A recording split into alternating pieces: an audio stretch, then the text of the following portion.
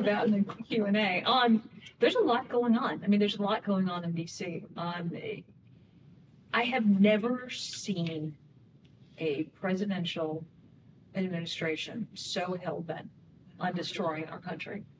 And whether or not that's starting with the economy, focusing on schools, what they're doing with their foreign policy, what they're doing with our border, what they're doing to our American businesses, it is frightening.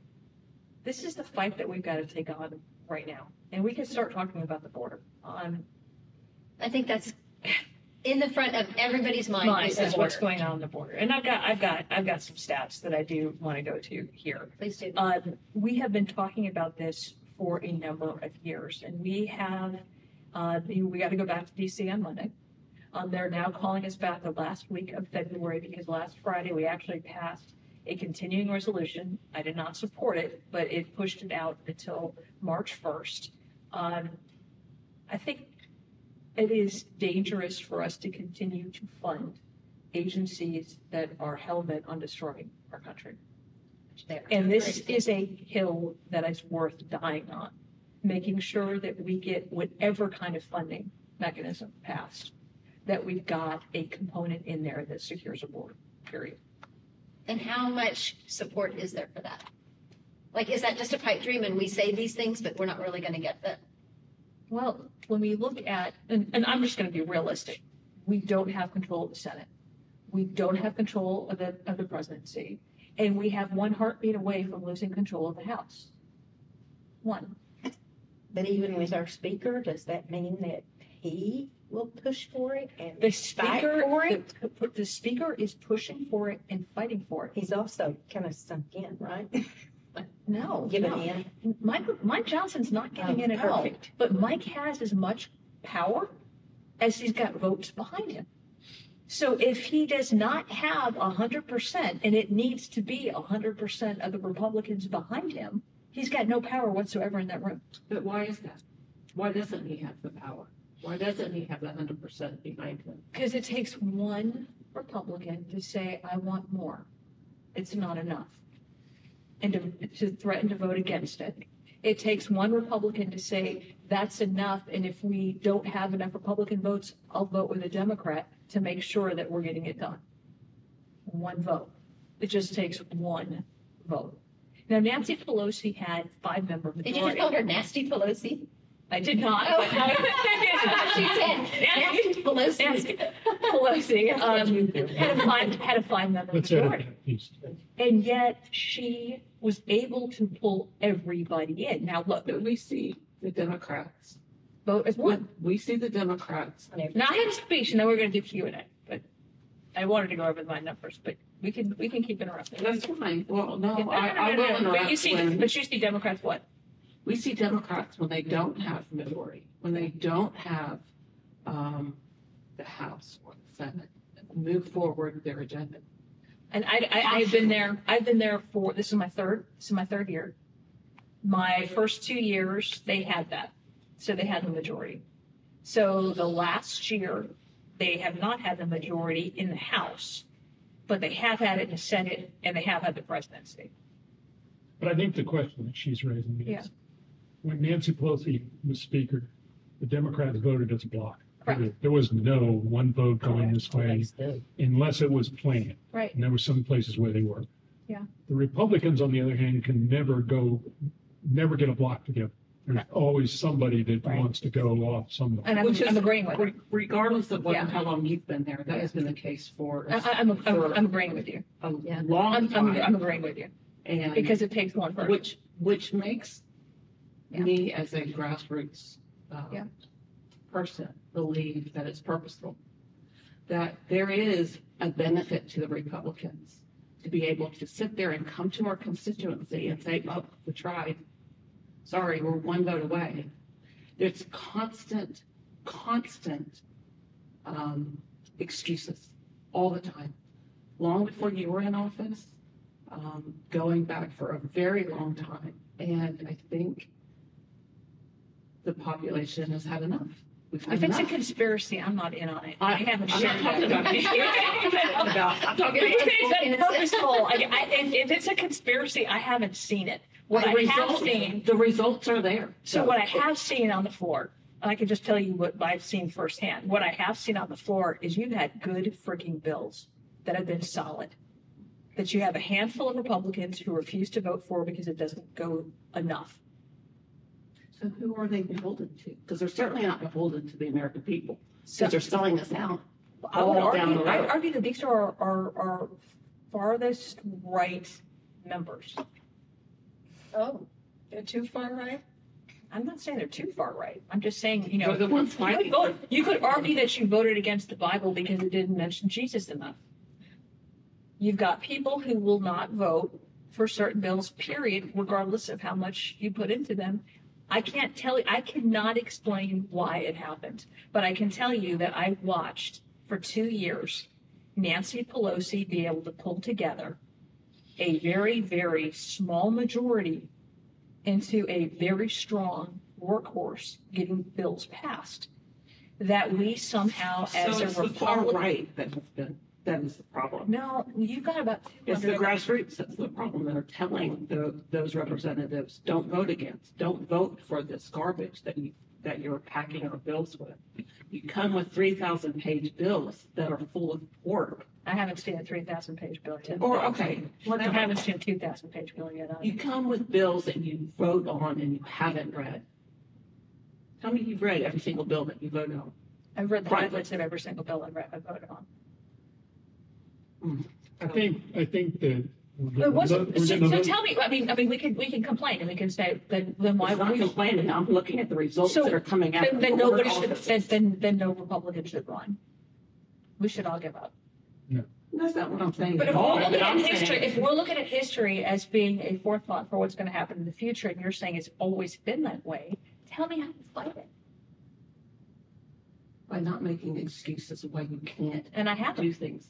Oh, she's not. I don't think talking this is about using you. the No, people. no, no. Yeah. When we talk about with Republicans, we tend to act as if it's one person, right? Republicans.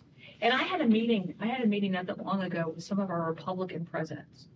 And they're like, well, Republicans need to do this, Republicans need to do that, Republicans need, I'm like, stop. Like all of us in this room are Republicans. All of us in this room have like a mouthpiece and we all have influence. So what are we all doing? Like, if you're just counting on the 218 that are in Congress right now, like, we've already failed the country. Like, all of us are part and parcel of making sure that we're moving this forward. So for the presidents of the Republican clubs, like, what are you doing on the outreach? What are you doing to come up with the platform and explaining it better?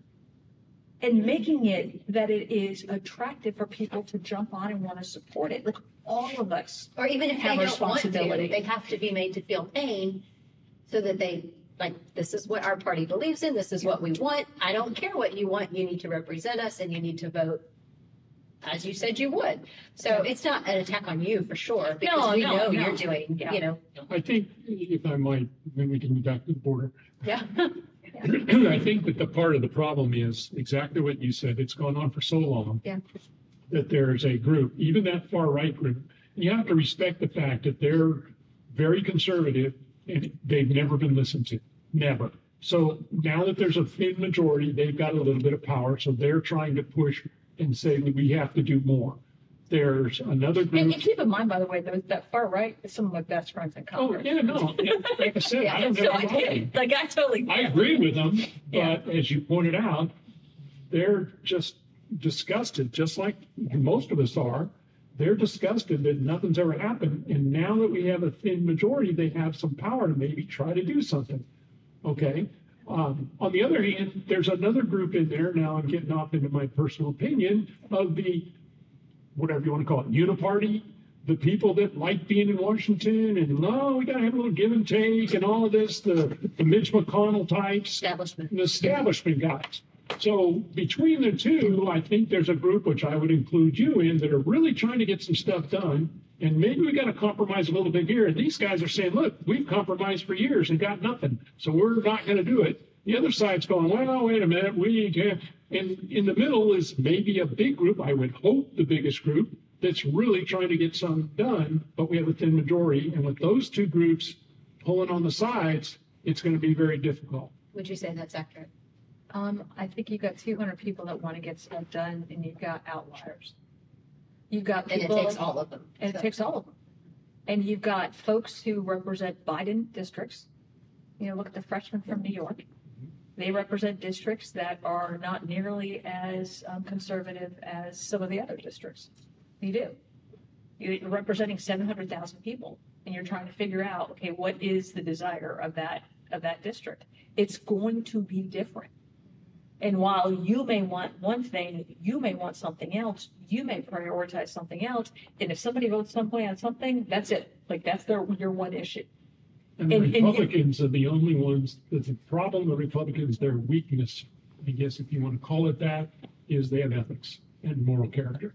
So when their people are looking on this, they kind of go, okay, well, I've got to kind of represent And we're my people. independent. Yeah. Exactly. And we're independent. Like, don't tell me, like, when I ran for leadership, one of the things that they asked me is, are you going to vote with leadership? Understand if you're in leadership, that's the expectation. I'm like, I don't give my vote away, period. Like, no. So I Like, think CR, that for this is- example, I'm not, I'm not voting for anything that's going to continue the Nancy Pelosi level of spending, that's not holding the agencies accountable, that's not prioritizing our border. I'm not voting for those things. And I would be a possible outlier, and I have. I mean, when you look at the CR split, it was almost 50-50. And by the way, I was there. They had to keep that vote open because part of our Republican rules were that in order for a rule to pass, it has to be supported by a majority of the majority. So you couldn't have more Republicans voting against it than voting for it if you wanted to pass. So, but when we see some of these fights going on, different people have different motivations. Some people are looking at fundraising. Some people are looking at getting their name out, right? I mean, and this is on all sides. For some people, it's personal. The vote against Kevin McCarthy, like Kevin McCarthy, hate Kevin McCarthy, don't really care about Kevin McCarthy. You could argue that for some people that was personal. And for the very fact that the vehicle that they used to have the motion to vacate the speaker has already been repeated, and yet hasn't happened to the next speaker. People are people and representatives subject, but it would be much more efficient. It would be much more productive, and to your point, it would be much better for the country if we could come together as one voice. Yeah. And what I have seen up there is because it is such a narrow majority. To your point too, people think they've got a lot more power, and that power can be used for the good. And I would argue in how we constructed the Limit, Save, Grow Act. I was in those meetings. I mean, you've got people again who are on the more moderate side of our party, who are representing much more moderate districts, and then you've got much more conservative districts.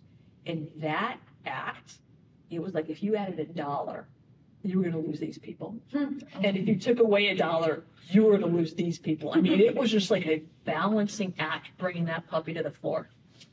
And we're like all looking around, like, I didn't think it went enough. And Scalise came up to me on the floor. And he's like, I need you to vote for this. I'm like, I want more cuts. And I need you to vote for this. And then, you had people like Michael Lawler from New York going, this is going to cut too much. Like, you need to vote for it. So this was like wrangling everybody together.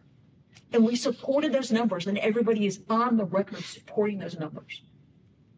And my point was, look, when you send McCarthy or Johnson, interchangeable when they're going to go negotiate with the president and, with McConnell and Schumer, if you send in the Speaker of the House and he is able to say, I've got every single member of my party, they will not vote for this.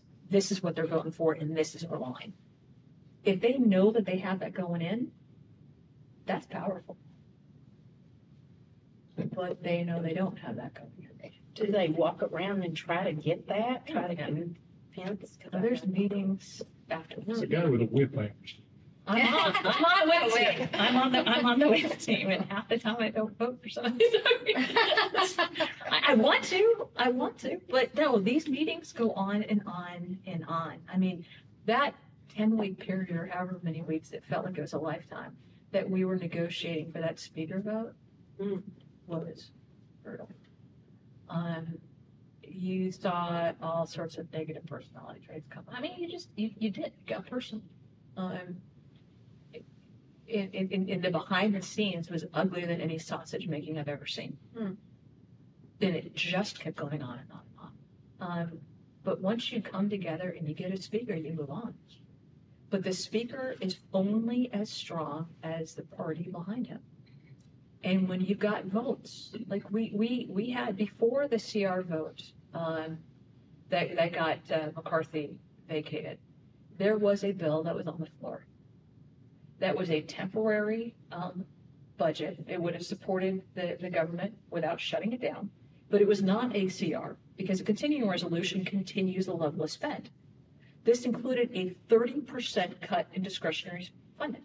A 30% cut.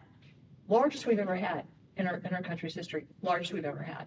And it also included provisions to force HR 2 forward, which is the Secure Border Act. Oh, okay. So that would have returned the remain in Mexico. It would have helped fund more on Customs and Border Patrol agents to actually turn people away, and have them stay in Mexico during their asylum claims or the first stay country. It would have supported local law enforcement to be able. It would have forced the agency to do their job and enforce the law. That was part of it. We had 21 members of our party that didn't vote for it. Didn't vote at all. That did not vote for it. And what was their reason? And by the way, the folks that were supporting it and the folks that were negotiating it, the folks that came up with this bill, Chip Roy, Byron Donalds, hardly the rhinos, Right. the squishes. Right. These were like hardcore members that were coming up with this, and they got the more liberal members on board. So what 21 happened? What members. ultimately killed it?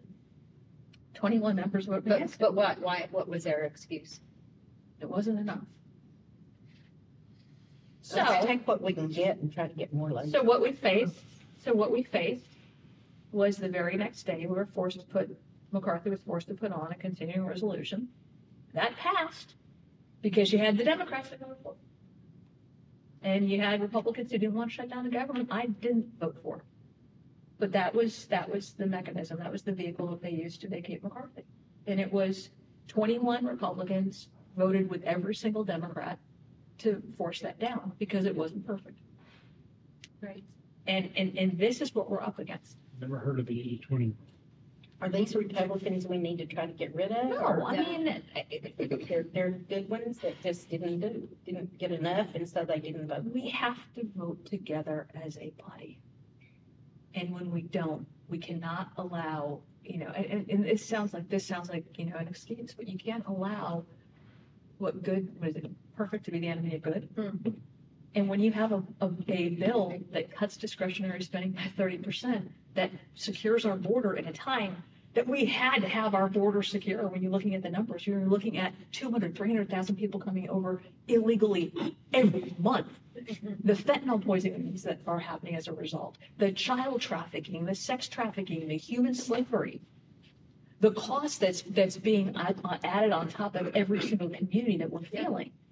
The people who are getting pushed out of their schools because they're putting illegal immigrants in, people that can't get health care. I mean, all of that should have taken a priority.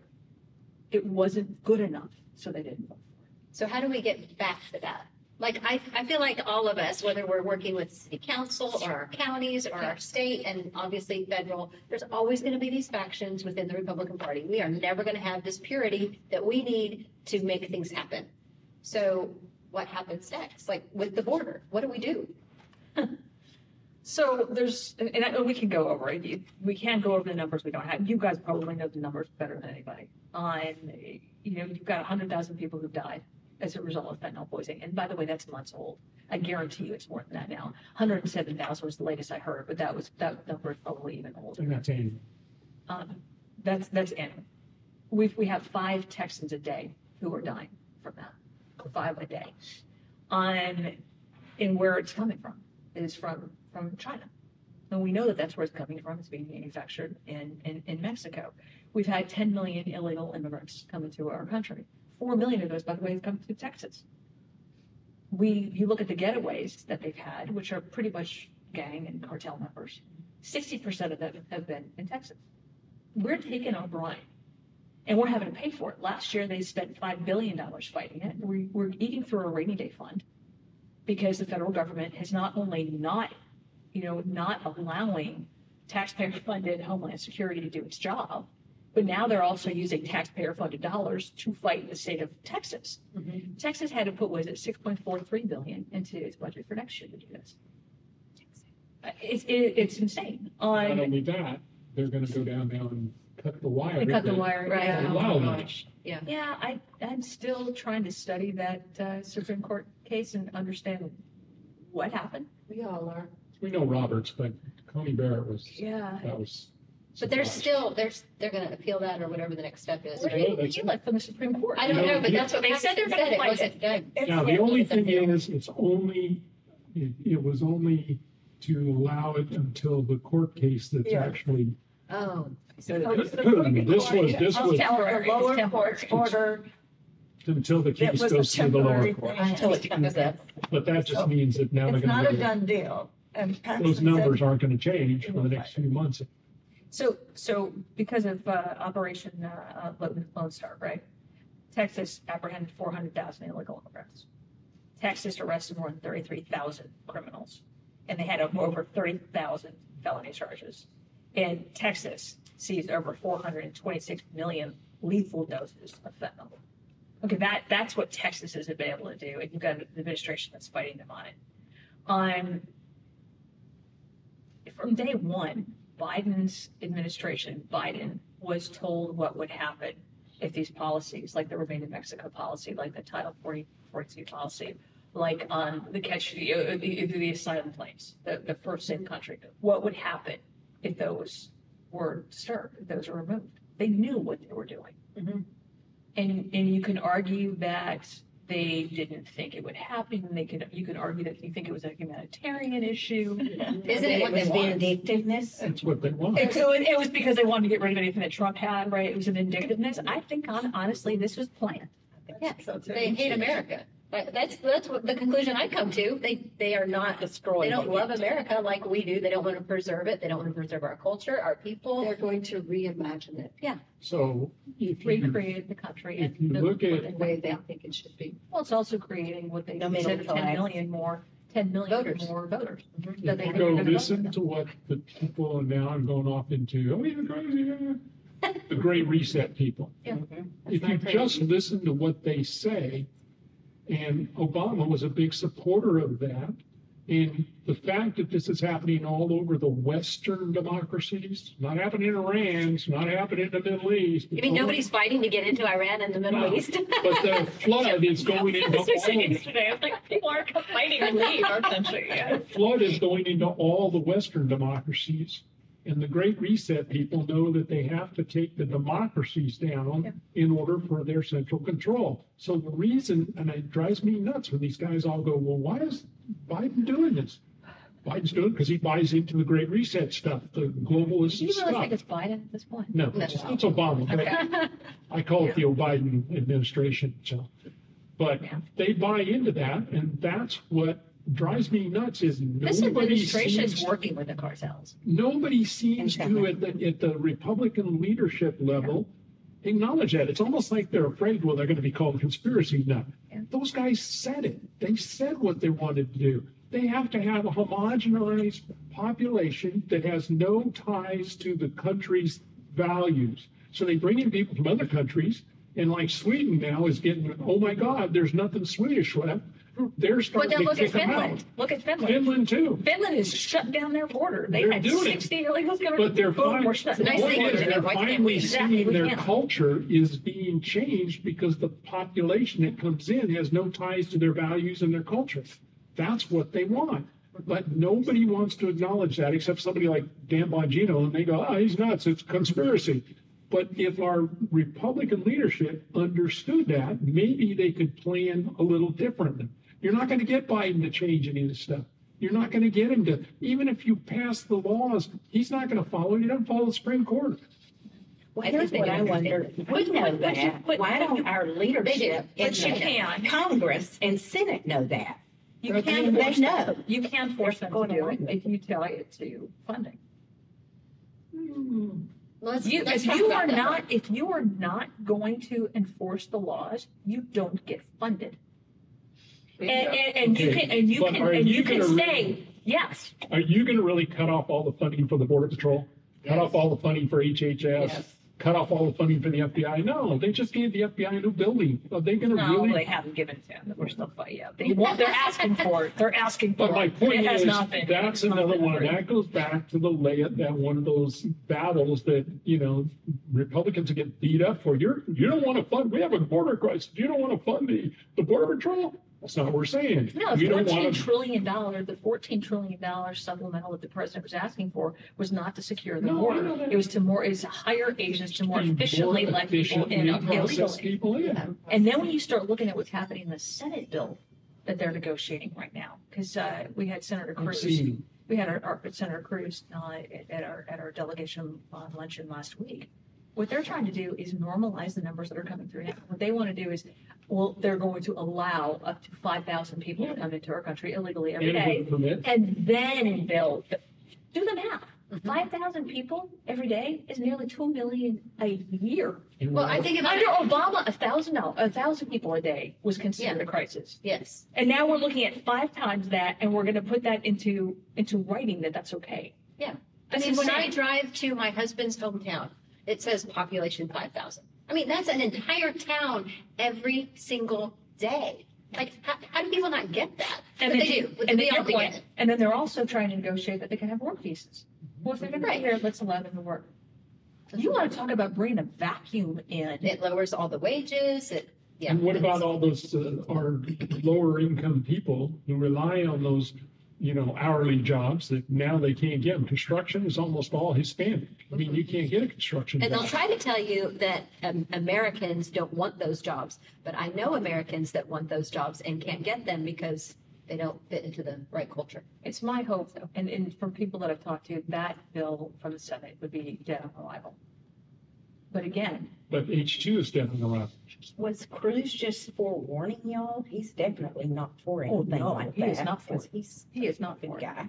Yeah, So no, tell me no, he's something not for it. hopeful. Well, I know, I did want to talk about that. H10, I think there was. No, I did. Well, I did want pages. to talk. I did want to talk about the what we're seeing in North Texas as a result of what's going on the border, bringing it home.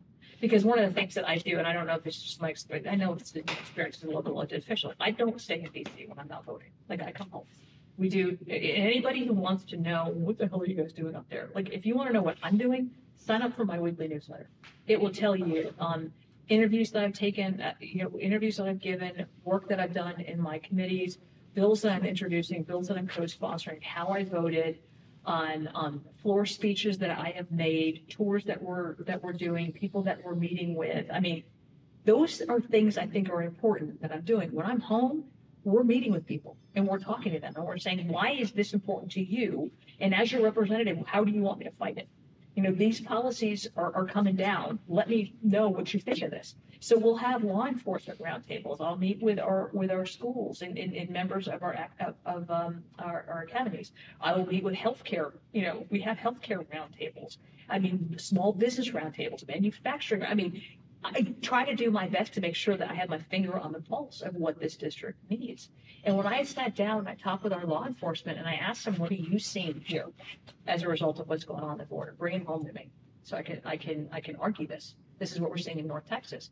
What they're telling me is that in 2023 alone, Tarrant County, the sheriff's office made 115 human trafficking related arrests. They made outreach to nearly 100 potential known and suspected victims that they identified. In one case, 10 victims were identified, and the operation was tied back to Mexican cartels. When you look at the number of cartels that are doing, engaged in crime in cities across the country, we've got more cartels that are doing crime in the Dallas-Fort Worth area, North Texas, than anywhere else in the country. Oh, great. Wow. We've got We're drug number trafficking.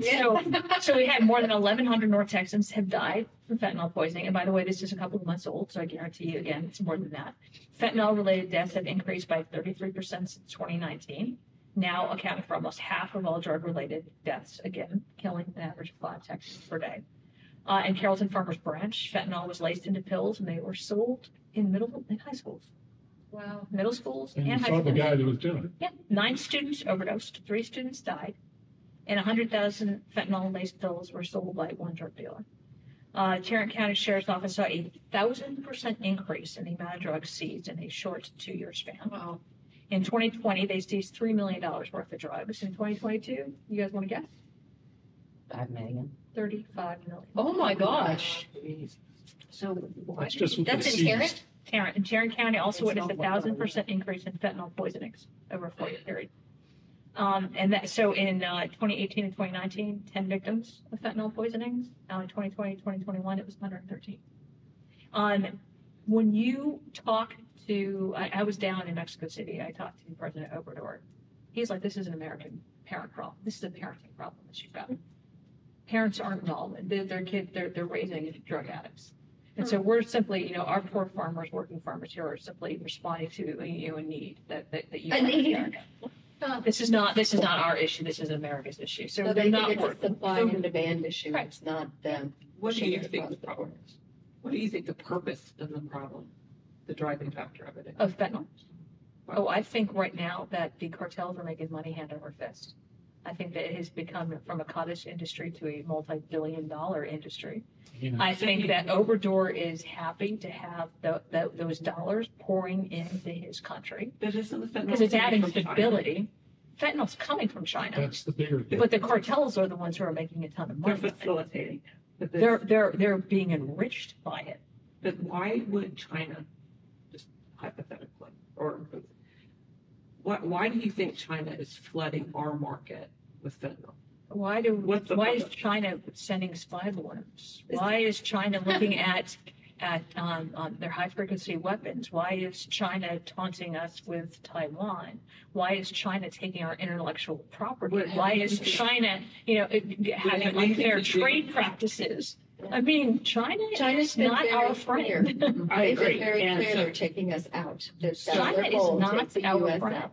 I agree. And Yeah. I asked that question because I think we get so involved in the minutia and the grievance of what's going on that we're not seeing the bigger picture of why it's going on. We get all wrapped up in the what and forget about the why. I will blow your mind. I will go one step further. I was talking to a journalist in D.C. and this was about a year ago, and she blew my mind. She said, we sit here and we talk about Democrats and Republicans, and we say that the media is an arm of the Democrats, right? And she goes, think about it. Wouldn't it make more sense when you start talking to your Democrat colleagues and you see how fast they can flip right from an issue on one side to the other side? She goes, isn't it make more sense that the Democrats are actually an arm of the media? And then you start going back and follow the money. Yes. Yeah. Yes. Good point. Who is paying for the media?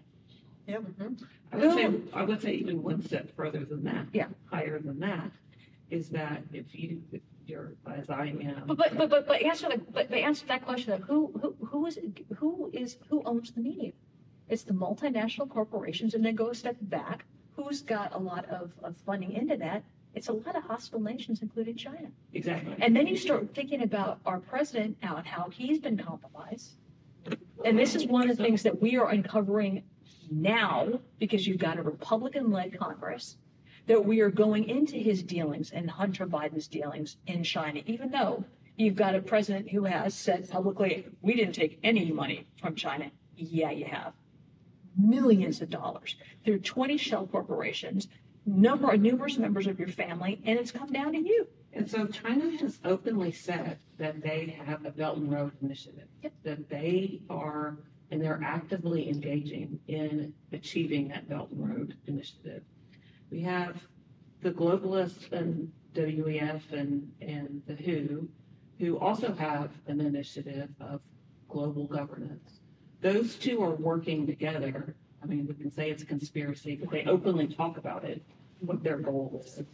Which, if you go a little bit higher up to onto the why is all of this is going on, it gives you a better, clearer picture of how our country is under attack on the two fronts. All the drugs are coming in is exactly what Britain did to China when they flooded the Chinese market with heroin, because it made their populace susceptible or easier to conquer. And so that's exactly what's going on. But the policies too that are coming out of this administration, that's weakening American companies. Because they're compromised. We have a compromised president. That's weakening, have it's weakening our compromised- energy production. Absolutely. It's not only weakening U.S., but it's weakening our allies that we were able to actually help with their energy supply. We're not able to do that anymore. And then you start adding on to it. It's not just we're not able to produce enough energy for ourselves, but now with the initiatives that are coming from this administration regarding energy policy, right? Where the green new energy, where are those things coming from? They're forcing us to rely on solar panels that are created in China, and then there's EV batteries, which where are the minerals? Let's just say, for lack of argument, they're getting those from Africa. Who owns the mineral rights in Africa? China. Which is All of these policies that are coming out, it's fairly clear that this administration is compromised. very clear. And I think that's where the biggest frustration with the American people It's the right bigger now is picture. that we can see it, and we don't have our representatives articulating that.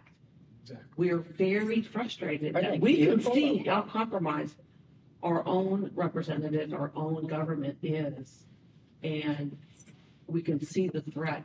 We see the threat and are pretty powerless to do anything about it individually. We need So to I- be collective and I in get it. identifying what our threat is. And so when I hear that nobody in DC is doing or saying anything about it, I've heard countless speeches on the floor about it.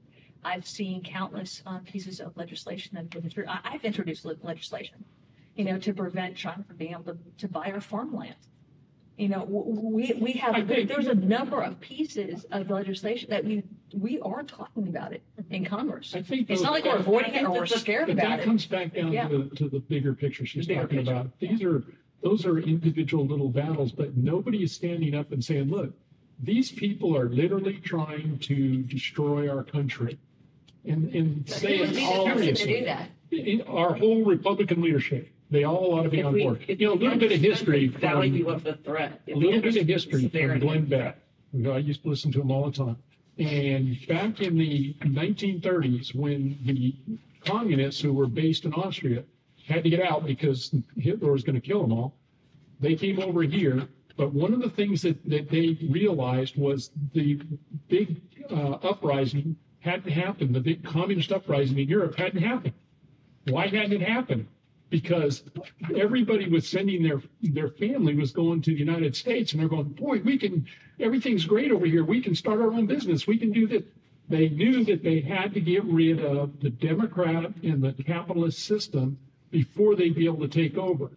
Then they're still doing that. The globalists are doing it for the same reason. China's doing it for the same. I personally believe China is just riding along with them, that they're going to figure they're going to be the guy on top.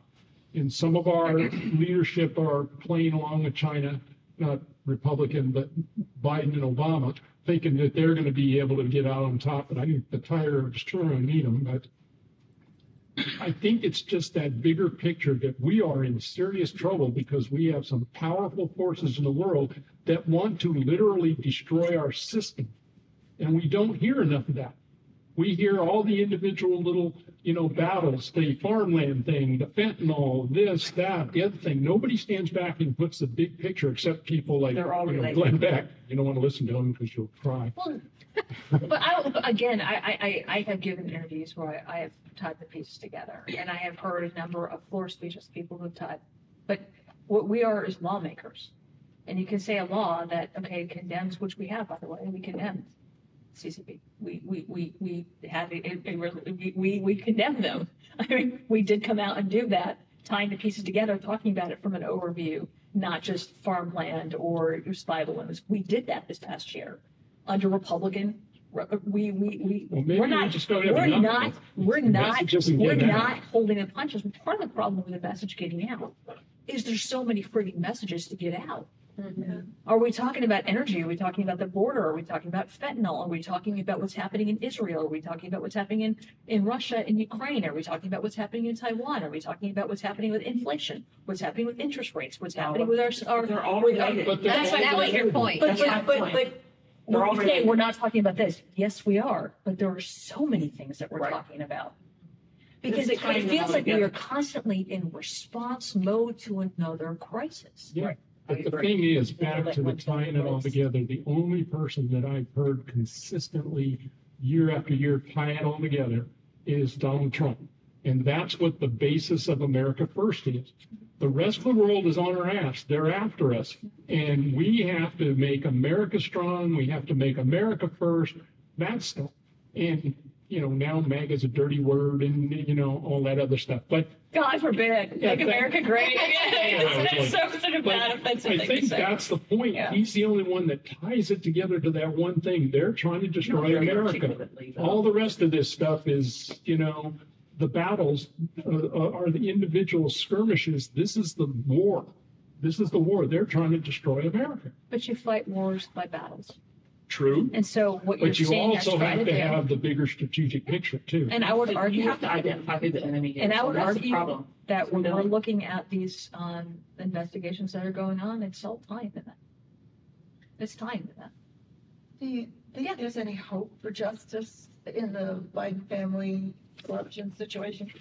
We are having to do the job. So I'm on Ways and Means. And so Chairman Jason Smith, Chairman Jordan, and Chairman Comer are having to do the job that the DOJ, IRS, and DOD haven't done. Yeah. And we're having to force them to do this. And this has been going on, by the way, for decades. I mean, with Hunter Biden, when we're looking at, they knew back in 2013 that these issues were brewing, and they allowed them to expire so that you can't hold them accountable now. So is there a light at the end of this tunnel, though, is my question. Is there hope that something will be done, or will we just Well, sweep you've the got an Biden impeachment, you've got administration an under the impeachment rug? inquiry going on right now. I was involved in, last week, I was in the deposition for Kevin Morris, the one who's paid off, more than $5 million worth of, I was in that deposition. I have been in executive meetings, Ways and Means with the IRS whistleblowers, where they talk very frankly. They are not able to do their job. They were told, no, stand down. Don't ask those questions. No, you can't go. They had, because it would be embarrassing to a high official.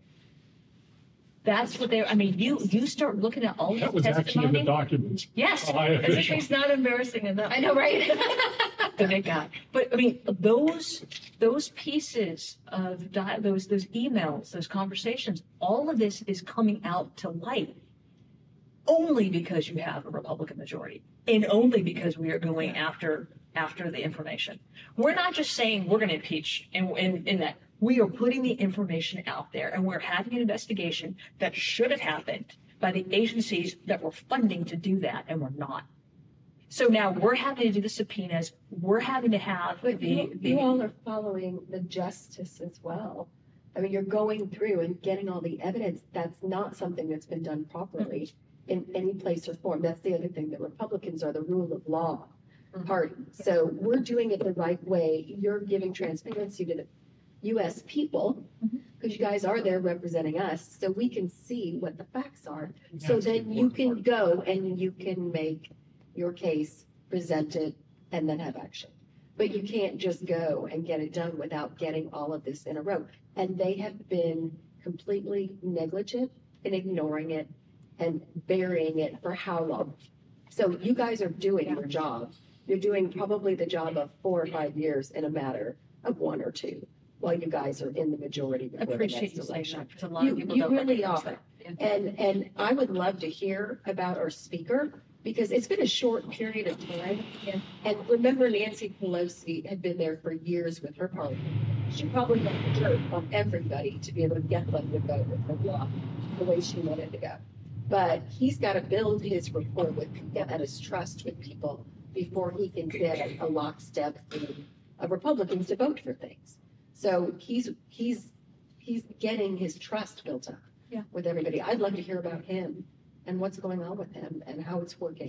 So I did want to add one thing when we were talking about the investigations and to your point, like, is anything going to happen with them? You're seeing things already happen on all this information coming out. And I think it's not enough to say, okay, well, you've got enough, you can impeach Biden. Part of the problem is what we've seen is the problem is so embedded in bureaucrats that can stay under the radar, that have no accountability.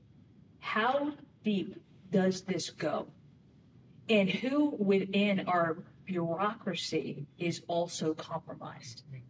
So asking these questions and digging down and figuring out who said don't go talk to them. Who's the one who made the call to tip off the Bidens that, hey, FBI's on their way to go investigate this garage in my way? Who did that? And how? And have they done it before? Is there a pattern? Because if we don't uncover those people, you can change out the politicians, right? You can change them out. But the bureaucrats are there for forever. Yeah. And they are really, at the end of the day, so much more powerful than any of us give them credit for. We talk about term limits. Term limits are one thing, but at least you can fire every 2 years a Congress member if they publicly go bad. The problem is, give bureaucrats term limits if you're talking about doing it for the politicians. Because the bureaucrats are the ones who stay there. I mean, when I was at HUD, like my first day there, I asked the question, like I had a manager and a director meeting. I'm like, how long have you been here? Right? Where are you from? What do you do? How long have you been there? The person had been there for like the least amount of time. Well, how long do you think? 17 years. Oh my God. The person who'd been there the longest. How long do you think? 30 years. 50? 52 years. Oh, I mean, I'm they 52 know years old. exactly. That's my whole life. They have seen me. So, like, I really felt like a gnat in concrete trying to get anything done. And their job is probably not to allow anybody to get anything done. Yeah. So the part of this investigation, part of this is really sinking and finding out who within our bureaucracy that is not accountable to people, that you never know their name, they don't come out, who is really making those calls and to what end? Well, and that's smart because you're going in and you're getting those fighters that are all over, that are doing nefarious things. Because you're not, if you just get one person put away, they'll still keep doing what they're doing to other people and start chaos. It doesn't matter. The Chaos politicians is what they down. want. The politicians. Well, let me ask you about that then, because everybody talks about how Trump had this great opportunity to clean house and get everything done right, and he failed. He didn't clean house. A lot of stuff didn't get done, and he takes a lot of heat for that. So maybe what you're saying is it's such a huge problem he couldn't have. Like, how do you replace the entire bureaucracy? So, so a couple of things. One, the people that you appoint, right, are going to be there for 2 to 4 years. So even those appointments are so quick. And by the time you get somebody in a position and they get briefed and they meet with an attorney and by the time that they're effective and they actually have a plan, right? It's so brief to be able to do it. And then the bureaucrats who you are supposedly managing have seen you come and go. So they know exactly what they need to do to appease. And I'm not saying all government workers are bad. I work with some really exceptionally strong government workers who really had their heart and soul into it. They were doing it for the right reasons. But I worked for some that didn't and been there a really, really, really long time. And they knew what they had to do to play the system. And you can't fire these people. We had people who weren't showing up for work. And we sit here and we have like our REINS Act and Get Back to People Back to Work Act, that say that people have to come back into the office. Before COVID, at HUD, people could work from home 3 days a week. There were people that I never met because they never came into the office. And were they accomplishing their job? Were they getting anything done? I can't get into the specifics, but I would argue, of course not. No. Of course not. How are you part of a team when you never come to the office? It made no sense, and it could never happen in the private sector. So cleaning that out is important. But you've got the people who he had an opportunity to appoint is one thing, but then their ability to be able to get anything done, which is why I said I felt like a gnat in a vat of concrete, because my ability as a political appointed position is still minimal. They've already figured it out. So until we can hold the agencies accountable, and until we can actually fire people who aren't doing their job and hire the best people for their job. We had openings, and we had people who applied. You couldn't hire, you couldn't even interview, because you had to go through this step, and you had to make sure this word was there, it had to be posted. The people who were already in positions, you got moved around because they got priority, because otherwise it could take you a year to hire somebody. And when you need something done, you okay, fine, just give me that person. That's what happens. So never do it in the private sector. What do you have to do to get the bureaucrats to a position to be able to fire them if they're not doing their job? The federal employee unions need to go. Okay. Federal Which, by employee the way, unions most people don't realize that need to go. federal And how employee do they unions go? are only there due to an executive order. There's no law that allows federal unions. It's an executive order that And you pay every their president can salary. overturn it. You pay their salary. And as managers of folks who are engaged in the unions, you can't ask what their time is spent on. They're allowed to spend, upward, depending on whether or not they're like an elected official, elected a member of, they can spend up to 50% of their time working on union. At home, we had offices for them, all taxpayer funded, and all used to fight. It was literally a very difficult job, because once you have a manager who tries to hold an employee accountable, they will get a grievance against them. Yep. The union will fight. And then once that happens, the manager is stuck doing paperwork, and wasting their time on that as opposed to actually doing their job. And at the end of the day, they're like, I'm not going to do this again. So this person may only be giving me 50% of their time or 20% of their time, but it's just not worth the headache. Happened to a friend of mine, the Secretary of State. That's the bureaucracy. But I'd like to, Yeah. before we, Well, I also want to answer her question Okay, about go. Mike Johnson, because you Yeah. asked a good question. So, before we that, go to that, because we're going to We get don't off of like this. that. I know, Okay. we're going to get off of this, and I wanted to add kudos to you guys doing that work and digging down deep and finding those individuals. And nobody, to answer your question, nobody's going to get convicted and sent to prison. Nobody's going to jail. Nobody's going to jail. No But consequences. what they're doing is I hope they do. they're I hope so, unearthing too. everything and putting it public and saying, here's what's going on. Yes. Here's the names. It's Here's worthy this. of I've the always work. wanted, every time you think, pick one, Stone. Whatever's first. Roger Stone. Not Oliver. The guy, I want to know the FBI guy, his name that ordered a SWAT team to go get this 70-something-year-old guy at 3 a.m. I want to know his name. I want it splashed all over. You may not be able to fire him, but you can splash his name everywhere. And that's what you guys are starting to do. The stuff with Hunter is coming out. Finally, it's bubbling up. It's showing on and we are public. having to fight. Oh, yeah, they are, because they've been hidden for 100 years. They've been hidden, and you guys are pulling it out. You're not going to get anybody convicted of anything, but you're going to get it all in front of the people. And that's what we need. So kudos to you guys. You need to keep doing that. I'm hoping we're going to get some. Publish everything. So does that stop? If what? If the Democrats take the House, does all this investigation? Oh, yeah. stop? Yes. That's what I was- Without a doubt. Look it what's stops. coming out of the January So 6th much committee, more the stuff important. that they didn't tell us. Look what's coming And out the with tapes. just some of the videos. Some of it. They haven't even released all of it. Just some of it. Have you heard the whole thing about the bomber? Nobody said a word about the bomber, but I've been listening to some stuff on the radio the last couple of days. There's one journalist that's been digging into it, and they started getting video that came not from Johnson, it came from a court case. And they put this video out so that it's bubbling up. This stuff is starting to come to the surface, and that's a good thing for you guys to do, aside from the law stuff, is bring all this crap up. Start putting names and places and dates out there, because that's what the people need to see. And the next time the Democrats go and say, well, these people, somebody's going to go, well, wait a minute, what about this? So Hopefully. good for you guys. Keep it up. We need that. We've got maybe 5 minutes to Oh, finish geez. this up. So I Okay, want, well, I did want yeah, to. I want to make Mike sure you get Johnson, everything in that you want to get in. I got a So, bunch yeah. of stuff. So Okay. no, I got through the first page alone. Oh. So, Mike Johnson, awesome guy. Love Mike Johnson. Strong, quiet.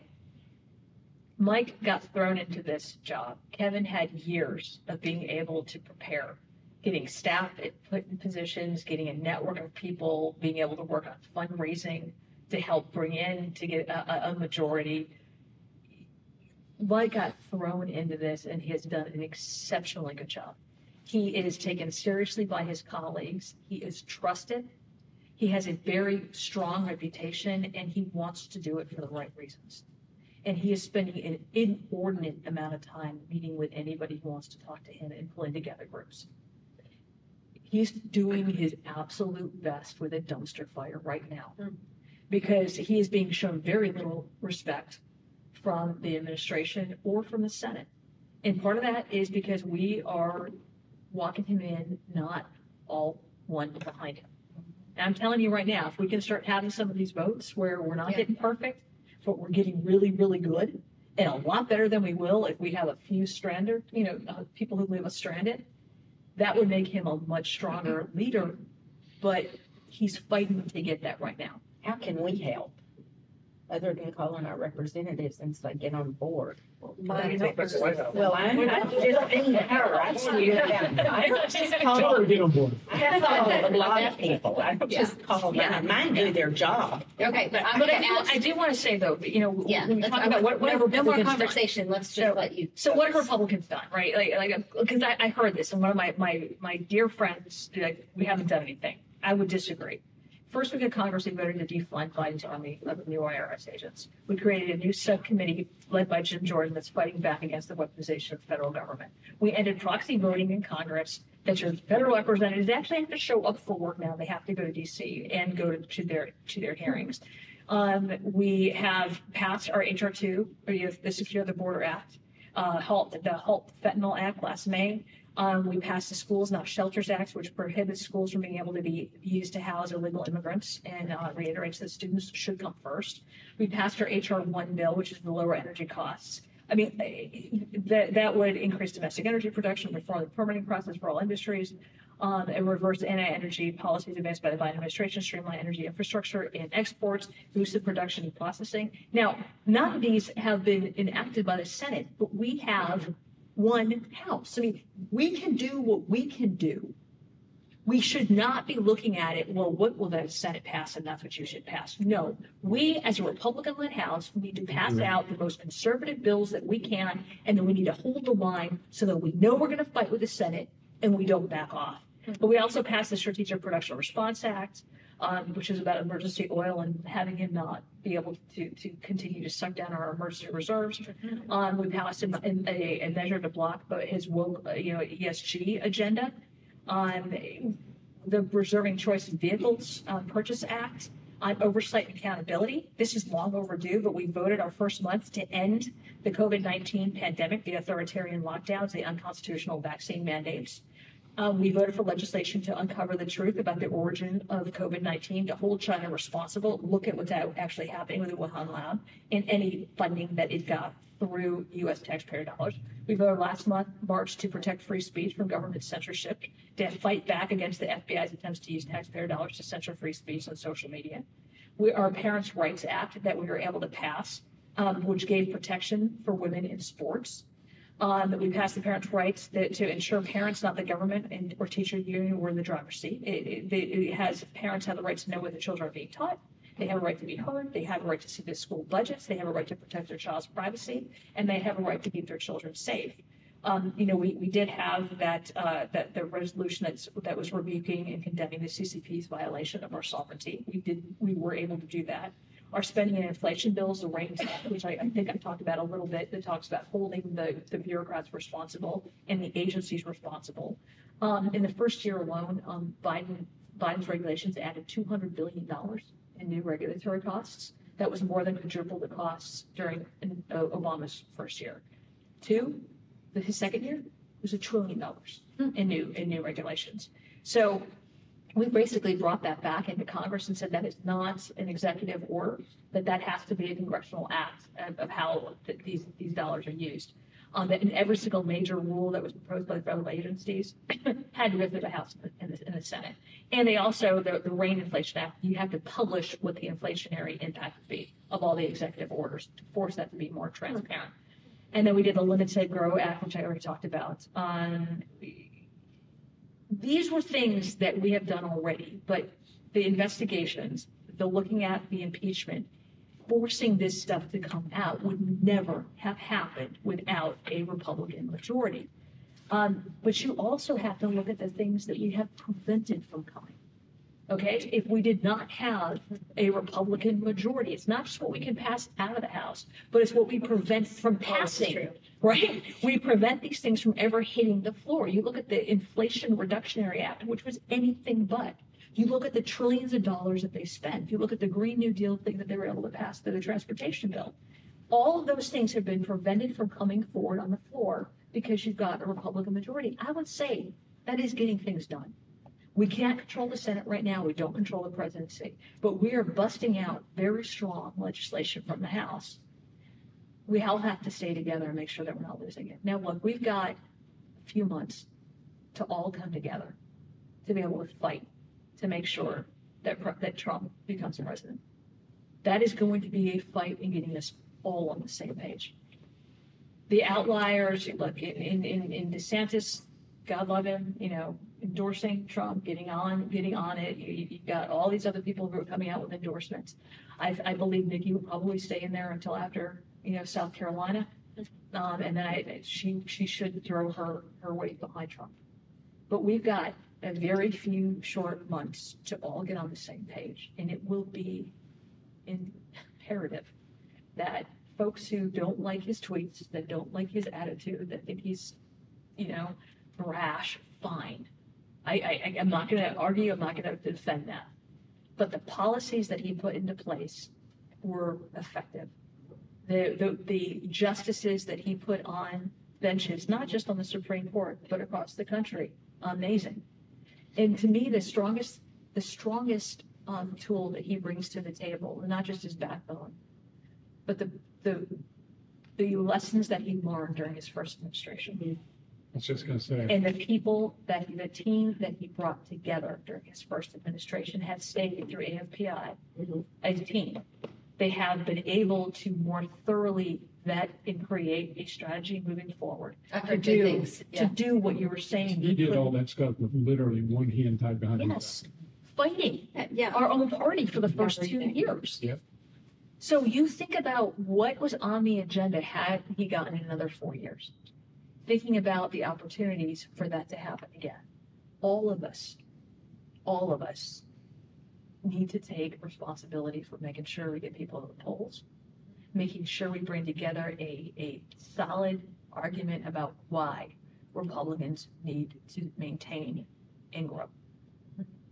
And we can fight amongst each other, we can shoot ourselves in the foot, and then we can be shocked when we don't get what we need. But there's too much on the line right now. If we have another 4 years of what we've already seen, and let me just put it in just on the debt alone, not the 10 million illegals we've already come through, not the number of deaths, what we've already lost to China. But if we just look at our debt alone, $475 billion was spent on serving our debt in 2023. They're looking at 1.4 trillion being spent in 2032. Think about how large we have a $34 trillion debt now. Over 120 trillion is what they're expecting in the next decade. We're not going to be able to service it. 50 cents of every dollar that we bring in is going to be spent on interest. It's going to grow faster than that. We have to rein in that spending. And the only way to do that is prevent these bills from coming to the floor. And when we do have an opportunity, like we are hoping to be able to have, cutting that back. I mean, the Limit Save Grow prevented the normalization of the spend during COVID. It went back to pre-pandemic spending levels, except for defense. We have to get there again. But if we don't all start working together as a team, it's a circular fire experiment. And there's too much at stake. That's what we were talking about. There are forces that want to fundamentally change the United States system. Fundamentally. Last thoughts? I think just heard. I just wanted to make sure, because at 11 pages, I see them. I know. I mean, the Trump election, you know, this is going to be a brutal election. Yeah. It is going to be a brutal election, and we have to get behind. And again, you know, I'm not asking anybody to defend, you know, on principles that they don't believe in. But certainly, we could all work and agree that we want to have limited government, that we want to have individual rights, that we want to have a secure, sovereign border. That we do want, you know, Americans' priorities to come first when we're looking at foreign policy. These are things that we should not back down and be embarrassed about. And there should be sensitive topics. You know, I know this is closing argument, closing thoughts, and you know, I don't want to answer, but things like abortion, we should be able to talk about and not shy away from. Because every issue we don't talk about, we leave a vacuum that Democrats can help define us. Yes. And we make a mistake when we do that. But we also have to recognize that we are not the enemy. That there are enemy forces out there that do want to destroy our country. That are all more than happy to watch us destroy each other. And we've got to get over that. So I appreciate you giving me that. Well said. I mean, it's a lot for us all to take in. I think we're all on the same page.